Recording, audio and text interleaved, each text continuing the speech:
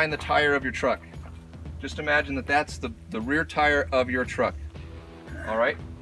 So that may be where you have to be to shoot and to basically defend yourself or somebody else, right? That's what it's all about. So my target is going to be that cardboard target there. I don't really care where I hit it. All I want to do is stop the bad guy, right? So we've already shot a little bit and you can see that there's several holes in that target. Right. Are they in one small grouping? No way. No. Why? Because you want to get the main center. So the main thing when self-defense shooting is I want to make that guy leak, and if I can make him leak out of 13 holes instead of one, that's better. Right? Right.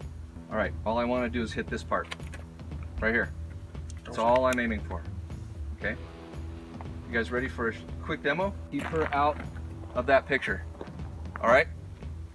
All right. Little demonstration. So this is what we're going to do.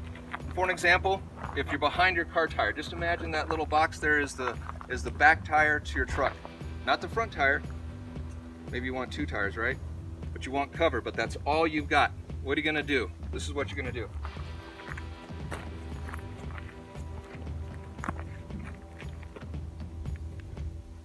Line is ready, line is hot.